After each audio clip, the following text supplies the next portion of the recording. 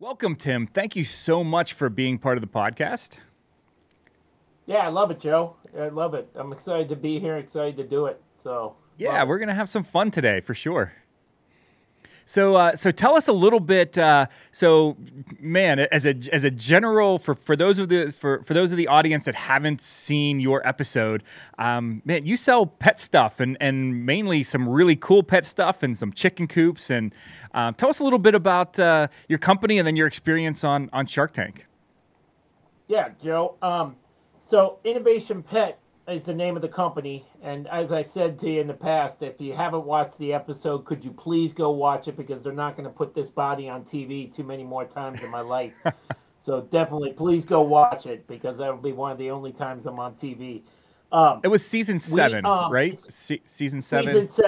season 7, episode 21. Yep. And we started the company back in 2012, and we started with one idea for a cat toy. We're working with a children's toy company. They produce children's toys, and I've spent my career in the pet industry, calling on Petco and PetSmart and Target and Walmart, and selling them pet products. I worked for a really big player in the pet industry when I started. So I've been doing this for 20 years. Well, I always dreamed of doing my own company, so I found a partner, and we started the company partnering with this children's toy company where we designed. It was a cat play system. We called it the Kitty Connection, Mm-hmm. and it was really well done. The partners we worked with were amazing at designing children's toys, and they knocked it out of the park with this cat system that we developed. And we won a ton of industry awards at trade shows, major trade shows. There's one in Orlando called Global. We won the best product of the show. Wow, that's great. And then there was one, yeah. I mean, Joe, it was, for two people, trying to design products, we grabbed some attention pretty quick. But that product was so specialized. It was so specialized. It did okay. We got it in Petco, and they started selling it. We got it on some online retailers out there, and it did well. But our first year in business in 2013, we did about $300,000 in sales. Then somebody asked us, one of the customers, I'm going to tell you, I think it was Petco, it could have been PetSmart, asked us if we'd make a wooden doghouse for them. And that's when we made a wooden doghouse, and it was kind of a whimsical design. It was on the show as well. And it grabbed some attention because it was a fun design. All the dog houses on the market were boxy and really kind of plain. This had a little fashion to it, and so it grabbed some attention. Well, we started working with a wood manufacturer to make that, and then we quickly we pivoted and started manufacturing chicken coops, which back in when we started the company back in 2012. There was a couple of egg recalls out there, and you started to see this climb in what the USDA tracks as backyard flocks. Okay. People who raise 6 to 8 chickens in their backyard. And so because we're making wooden dog houses, we started making these wooden chicken coops, and we initially sold them online, and it quickly started to grow. And then we pretty much when we were on Shark Tank, we were still selling the Kitty Connection, and we filmed in 2015. By the time we aired in 2016, we were pretty much a chicken coop only company. Interesting. Because they just started ramping up so quickly. I probably went too far, but so no, this is great. We started making cat toys. Then we went into a doghouse, and then boom, we started this chicken craze, and that pretty much became the company all the way up until when we sold it last year. So on the show, you got some love from Daymond, who has chickens, which is crazy to me. I don't think of, we partner with Lori Grenier, and I still don't, I talk to her a lot, but I still don't think of her as like human, if that makes sense. Like, so me thinking of Daymond raising chickens is a little out there.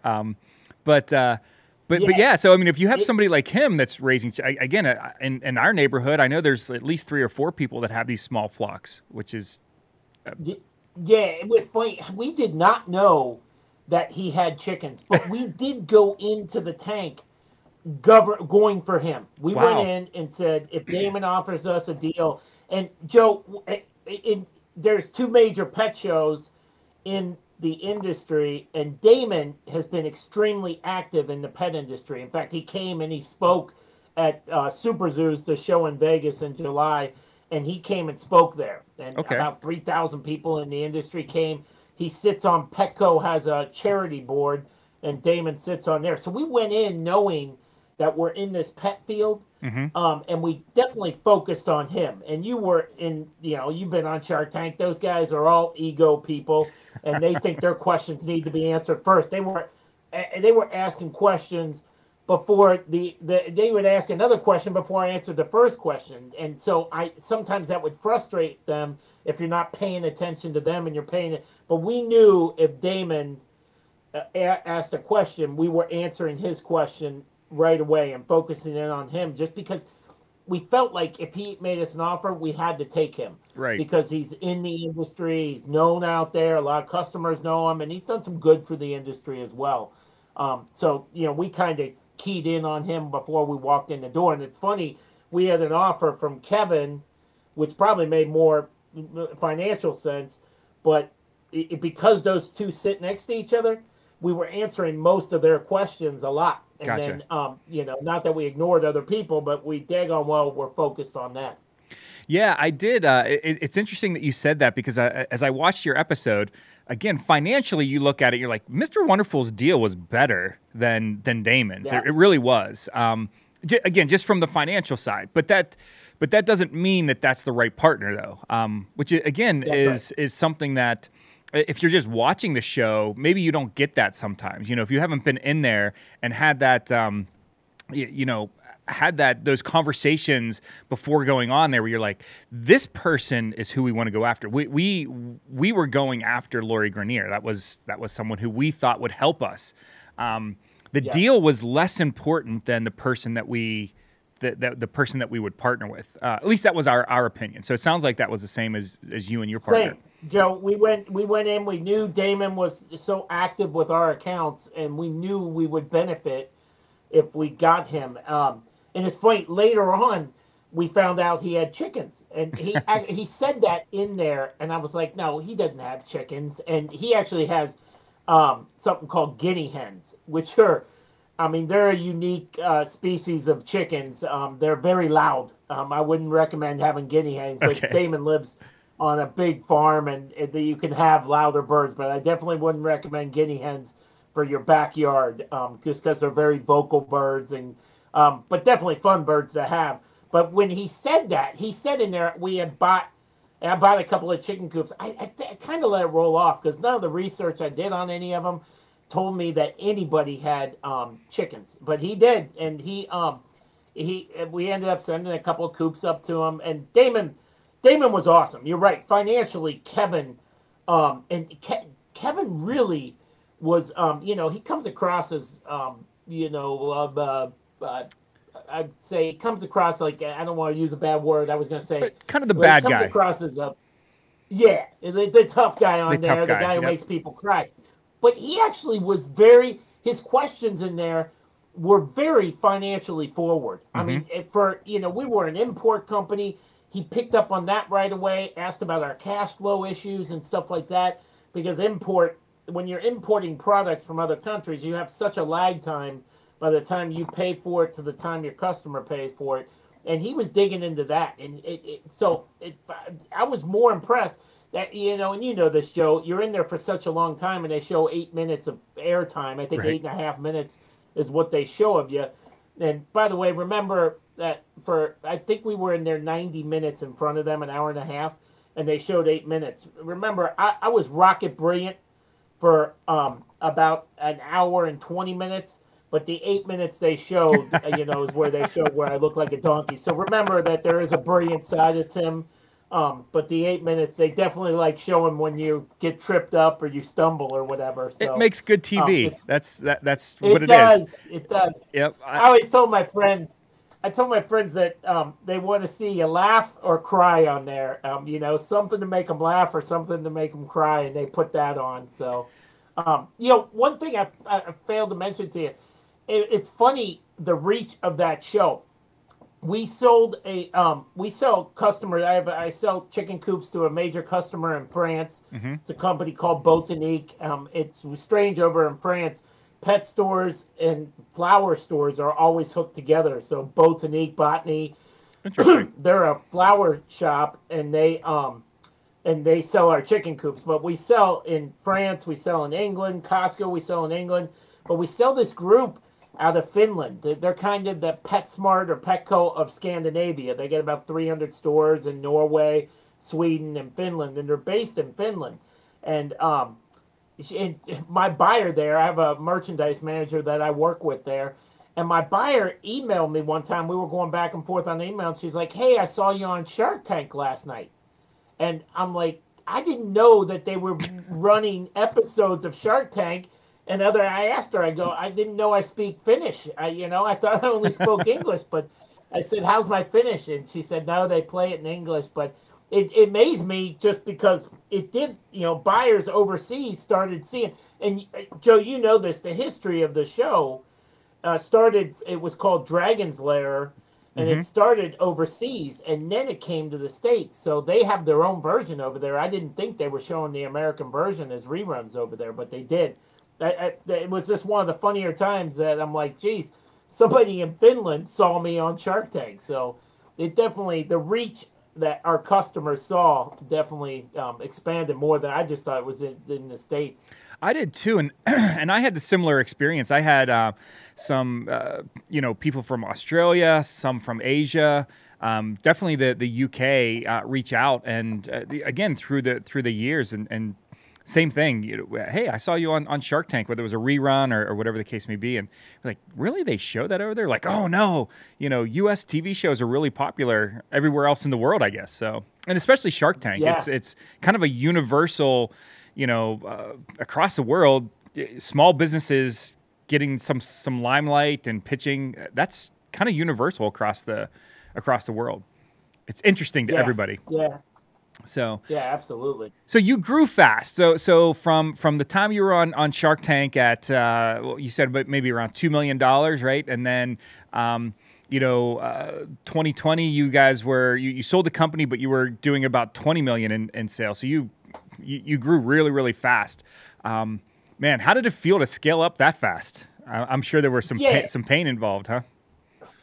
It's funny, Joe. We had a partner in the company, and he's a brilliant guy. He's just an amazing guy, and he taught me more lessons than anything. He taught me more lessons about business, and he's just such a good, humble business leader. And him and I sold a company back in 2017. At the same time, I was running a separate company with him, as well as doing Innovation Pet. But he said, and he was an investor in Innovation Pet, and he said, sometimes you're a healthier company being smaller. And the young guy in me always says, gee, I want to be bigger, grow more, sell more. But he's like, sometimes it's healthier to be a $5 million company than a $20 million company. And there's many truths to that, because you can manage more effectively at $5 million. You can take the time when you're moving rocket fast with three of us running a company at $20 million. You're not making the smart decisions. You're not sitting back. You don't have time to shop for the best freight rate. You're just booking freight, Right. instead of being smart about getting your freight costs down or your production costs. We were just buying, as fast as we could produce, we were shipping it. So when you're a $5 million company, and that was his point. And it's something that hindsight, when you step back and look at it, I understand his point now. And so, yeah, they're talking about the growth. When we started the company in 2012, we didn't sell anything that year. We were mostly designing products. 2013, we had about 300,000. 2014, we were about 2 million, about $1.5 million. Then when we aired, now I'm probably skipping a year in there, but 2015 is when we aired in June, or when we filmed. Sorry, Joe. When we filmed in June of 2015, we were a $2 million company. We actually finished. We said $2 million on the episode, but we finished the year at 2.5 million. But because of the way our business ran, we knew in 2016 we were going to be a much bigger company, and we tripled sales that next year. Not because of Shark Tank, because we had to book all those orders early. We pretty much book them in December, Right. November, December.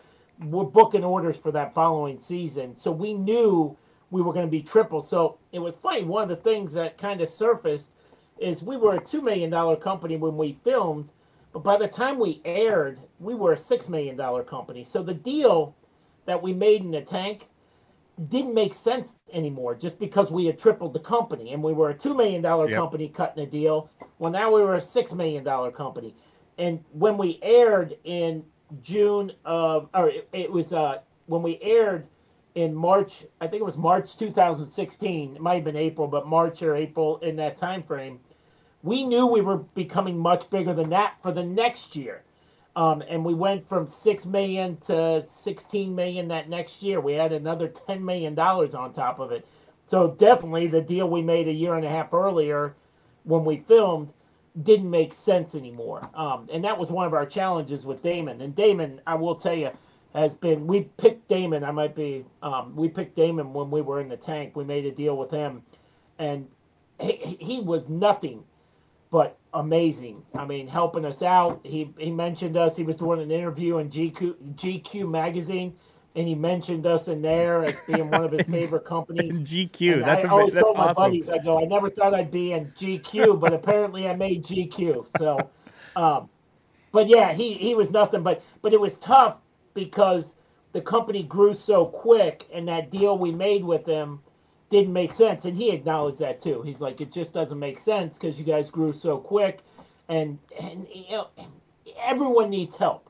But we knew what we were doing, and so financially we were financed well. So he couldn't find a way that he could come in and say, okay, here's where I can help you guys.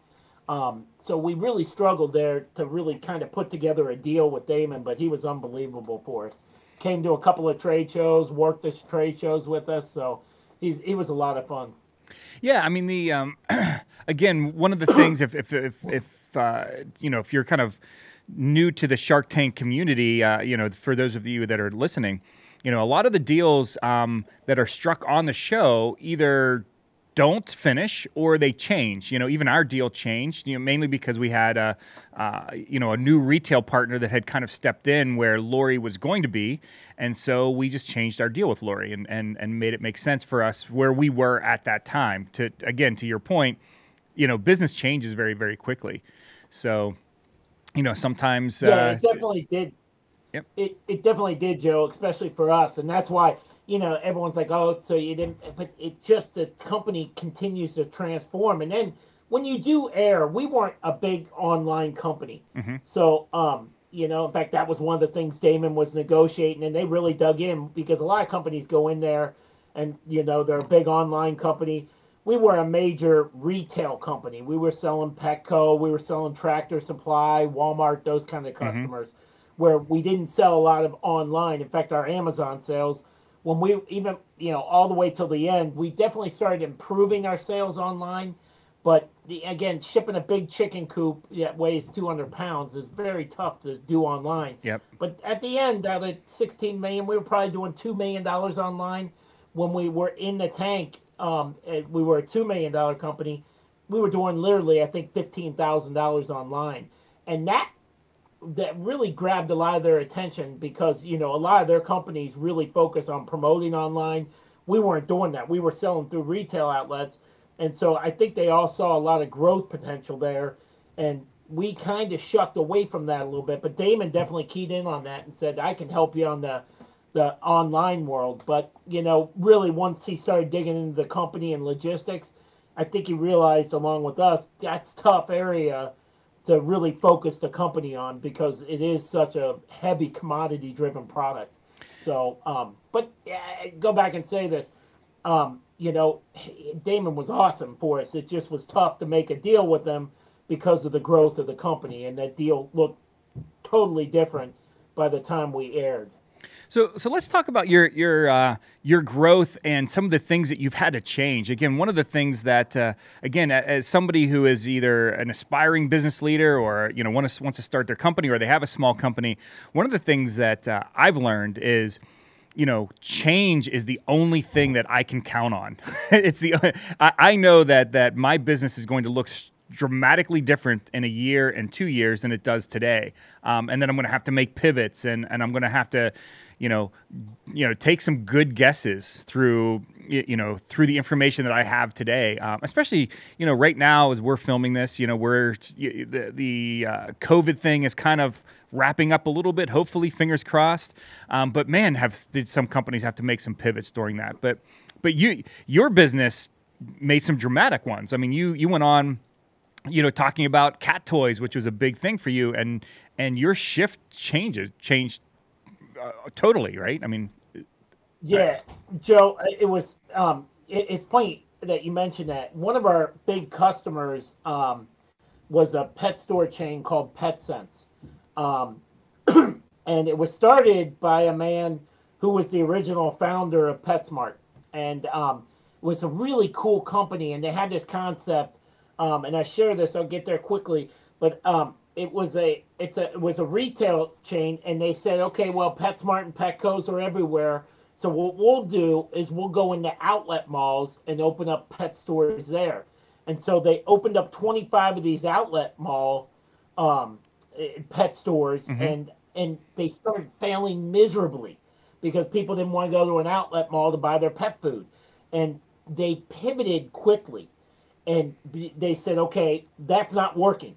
But that was the business model. But they would have been out of business if they didn't pivot quickly. And I love that story because it was run by a group of guys, an amazing group of industry veterans out there. And they pivoted and they started going to smaller towns where Petco and PetSmart was not. And it became rocket successful. And they sold the company to Tractor Supply, who currently owns it. And the man who was running the company at the time said, if we didn't pivot, and he said exactly what you did. He said, good companies pivot and they turn well.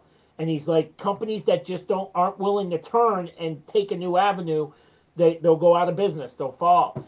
Our challenges, golly, I mean, it was one after another. But when you say that we're not unique in that, there'll be more challenges coming forward. I mean, we definitely dealt with the Trump tariffs. Donald Trump came in, put a ton. We were manufacturing in China and put 30%. We went from 3% tariffs to 30% tariffs on our products. Well, we had to dramatically shift quickly because that same chicken coop that we were selling for $200 all of a sudden was $299. It was another $100. So we quickly had to shift and move our production out of China, and we moved it down to Mexico, just because of NAFTA and being able to. And that was just a huge undertaking to move manufacturing. And we had trusted partners that we have been working with for 20 years. I've worked with these manufacturing teams over in China, and just an amazing group that we work with over there. But to pull that production out of there after 20 years and move it to a new production team was a challenge well beyond what we thought it was going to be. That definitely that drove a lot of us. But again, we had to pivot just to keep our growth going and to keep kind of the momentum going. We knew that raising the retails that dramatically would slow down the volume and slow down kind of the consumer growth that we saw in the category. But yeah, and I mentioned this to you before, Joe, that when we were a $2 million company, we should have done. It was easier then. When it's a smaller company, you can make decisions, and you have time to shop the freight bills and find the best freight rate. You have time to put structures in place that when you're 16 million, you don't have time for, because you're just moving at the speed of sound.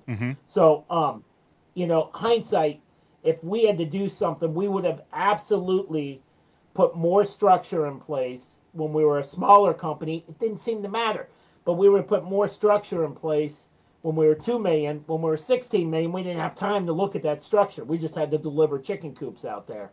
So, yeah, I mentioned that before to you, but if when you're small, it's the time to put those disciplines in place that will affect you when you're growing, because you will grow. Great companies grow. And when you're growing, you don't have time to put those disciplines in place. Absolutely. We have we're going through something now where one of our main administrators, who, we just kind of threw everything at her. You know what I mean? It was like she became the system for a lot of one of our manufacturing plants. And to your point, as we're growing, you don't think about the system. You're like, just make her. She'll take care of it. She'll take care of it. She'll take care of it. Now, she's moving on to another opportunity, and we're like, oh my goodness, like we never set up systems here. We never did the things that were important for us to grow here. And now it's I don't want to say it's too late. Of course, it's not too late. We're gonna, we have to go in but man, how much better would it have been, 3 years, 4 years ago if we would have set up systems for then a person or whatever becomes kind of interchangeable. It's like, no, we just put, this person leaves and we just put this person in. And, man, that's a huge lesson. That is, and it's one that we're dealing with right now. I mean, it's painful for us. And again, if you want a lesson from a tank, that's a good one. Get your systems in place early, get them in when you're young, and create that organization, that team that can be 20 million, 50 million, 100 million. So we had the exact same thing, Joe, and it's funny you mentioned that. It was another. We had amazing. There were 2 partners in the company originally, but then we had that. We knew we needed good people. Right. Good companies are made up of good people, and we went and got one of the greatest people that we both had worked with in the past. Her name's Andrea Farber, and she's amazing, but exactly like you said. She was the brain behind basically the logistics of the company. Mm-hmm. And she knew it and did it and was amazing at it. But if she were to go away, we were in a lot of trouble because she knew every system and how to get it there and how to correct issues and and what customers needed, what kind of paperwork and how to label pallets for certain customers. And she was the brains behind it all. And again, it was funny when we sold the company. One of the things that the new company wanted was her. Mm-hmm. And they ended up hiring her because she was the brains behind the organization. And we should have had, if you ask me what she did, I knew what she did, but I couldn't step in and do it. And that was a danger. And we talked about that. We need that job. If Andrea goes away, decides that, and God knows, good people tend to move up. And we were always afraid of losing her, because she was the brains behind the company. And that, right or wrong, she's just so valuable. But you should have the disciplines and the functions in place that you can change that position. It's exactly what you said, Joe, that you should have those positions ready so that when you're $20 million, there's a flow to it, there's a structure in place. But again, hindsight, when you're $2 million, you got time, we were having company meetings, We had time, and it just didn't seem as vital to say, okay, we need a structure in place on our order entry times and our lead times. We'd flux them around. When we were 20 million, that became rocket important, and we were struggling to put those disciplines in place. Yeah, it's amazing as you grow where, we have a, urgent and important, we kind of try to categorize things like that, and, as you grow, urgent becomes more of your day-to-day, unfortunately, instead of the important. The important of getting the good systems in place and having the right people and all of those types of things. It very, very quickly turns to, wow, now things need to happen right now, and you just don't have the time to even though the important things are, by definition, more important, they're not at the forefront of your mind. And if you can ignore it for another day, you're like, whew, okay, I was able to ignore it for one more day. But it becomes very difficult to become a... Things. Go ahead, sorry. Go ahead, Joe. No, go ahead. Yeah, well, I was going to say, it becomes very difficult to to run a $100 million company or a $50 million company, doing things the same way you did them at 2 million, unless you prepared well. Unless unless you have that vision in mind that I'm going to be $100 million company, so therefore I need to do these things right now. Yep. Yeah, and again, Joe, I mean, you said it perfectly. There's small things that just don't matter when you're 2 million, but they matter when you're 50 million. And it's small things like, we only have one eyes on the money when we were $2 million. We should have had more eyes on the books, watching every penny, where it's going, where it was being spent. Because when you got $16 million flowing through the bank account, it becomes a lot more complex. Mm-hmm. And so, small things that we looked at, hindsight, that we should have had more eyes on the books and more eyes on the money, but when it was 2 million, not as important because it's a little bit, it's a little slower at that time. But when 16 million's flying through the bank account, you really need to be watching where the pennies are going. So just a lot of lessons on growing that quick. And again, one of my mentors, always said, sometimes you're a healthier company being a smaller company. And, being the young, good-looking guy, I always want to grow real fast. I wanted to be a $50 million company. But, he said, a $5 million profitable company is better than being a $20 million unprofitable company. And so he said, in what he was really preaching is, you can grow, but make sure you're making the right decisions as you grow, instead of just going for that next $5 million and then going for that next $5 million. Make sure that you're healthy every step of the way. And a hindsight lesson, definitely. Yeah, and that's one of the things too. For us as Shark Tank companies, $50 million companies don't go in front of the sharks and pitch. We're all small businesses that go and do that. And then we are forced to grow mainly because of the notoriety that happens. It just does. That limelight that hits us makes us grow. And man, I mean, even some things as silly as making sure that websites are kept up and things like that. How many people have you seen where the show airs and their freaking website shuts down? And it's like, oh my goodness, like. And we think, oh, that's such an easy thing as we look back and go, make sure you're prepared for that. But how can you? Like, you really have to have purpose to do that. Yeah, Joe, that's a great point too. God, as you talk, I'm like, oh yeah, we had that problem too. One of the things when you're a small company, you don't know about doing we had some videos on there, some pretty cool videos, but we didn't have licensed music on there. We just had some music that we put together. My son put together a video and would put some of his favorite music on there. Well, we didn't have the license for that. So it's okay when no one's coming to your website, but when people start coming to your website in droves after Shark Tank, that's not okay. You need to make sure your music's licensed and that. So we had to go back and re-edit these videos and just small stuff like that where we were doing things as a small company that when you start getting noticed quickly, you have to change. And website was Daymond. One of the things he helped us out with early on was our website design.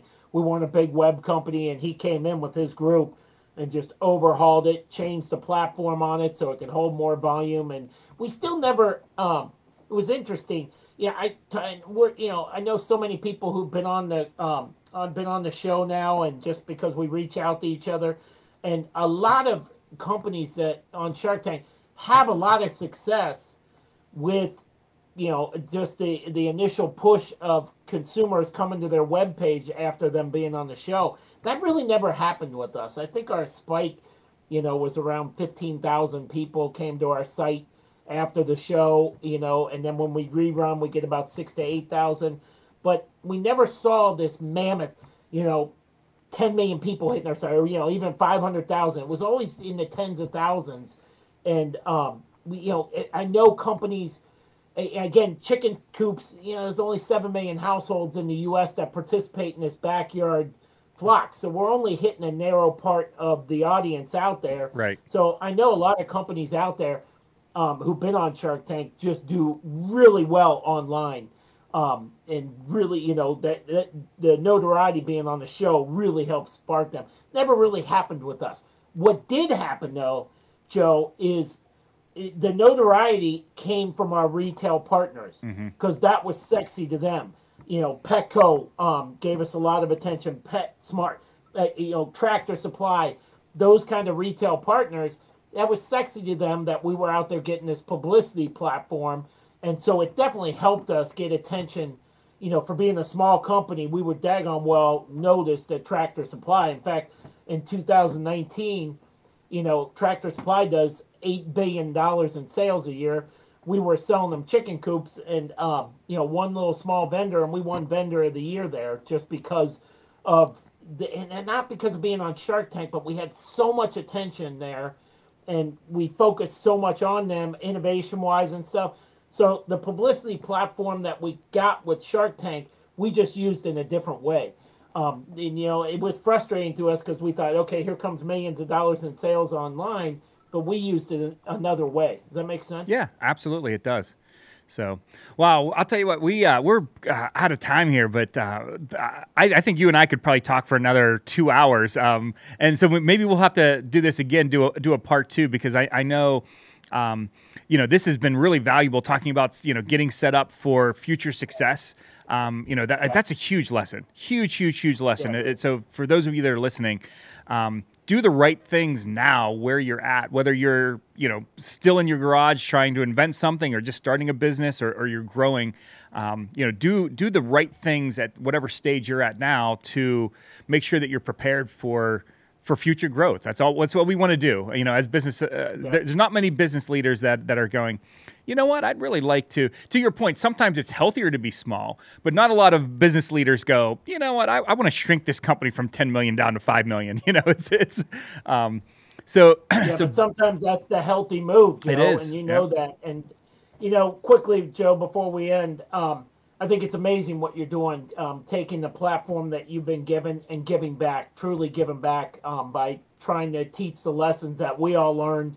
I wish you would have been doing this podcast before I went on Shark Tank or before I went into business, not even much more than, but I think it's amazing. And on behalf of everyone who's been in our Shark Tank group and small businesses, I appreciate what you're doing. I think it's amazing.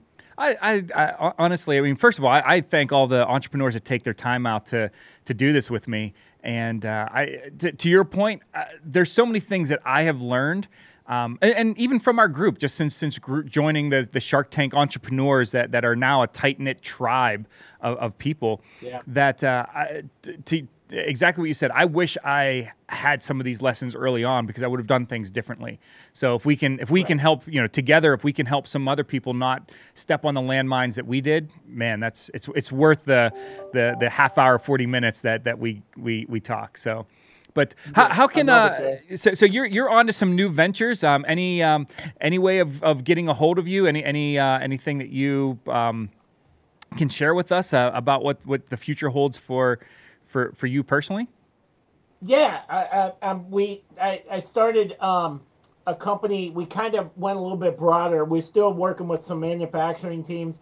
If you go to mybackyardfarm.com, and it's My Backyard Farm. So we kind of we were doing chicken coops, but we're kind of broadening that out now because what we learned was that if people who are raising backyard chickens, they want to raise their own herbs, and so they want to grow their own vegetables, and so typically that lifestyle, when you want those fresh eggs from your chicken, kind of grow beyond just raising chickens. It's a lifestyle choice, and people who are we're in the cities, we're raising our kids or whatever, but you still want that kind of backyard farm experience. So yeah, we kind of broaden the reach now where we're doing planters and we're doing rabbit homes and just really broadening it for somebody to make it easy for them to create their own backyard farm. So if you get a chance, look at it's mybackyardfarm.com. That's a great URL, by the way.